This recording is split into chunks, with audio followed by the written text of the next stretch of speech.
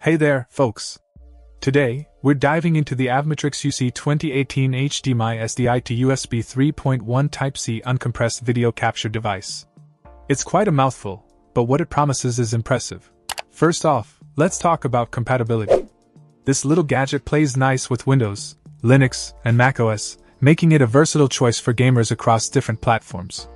Whether you're fragging enemies on Windows or exploring vast landscapes in Linux, the UC2018 has got you covered. Now, onto the features. One standout feature is the plug-and-play functionality. No need to fiddle with drivers or worry about power sources, just plug it in, and you're good to go.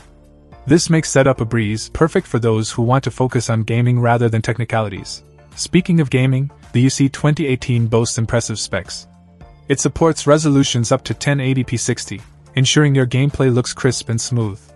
And with uncompressed transmission rates of up to 200 MB/s via USB 3.1 Gen 1, you can expect high-quality capture without sacrificing performance. But perhaps the most convenient feature is the automatic input signal detection. Whether you're using HDMI or SDI, the UC2018 will detect the signal and adjust accordingly, saving you time and hassle. And let's not forget about audio. The UC2018 supports UAC audio out from SDI HDMI embedded audio or line-in, ensuring your game's sound is captured just as flawlessly as the visuals.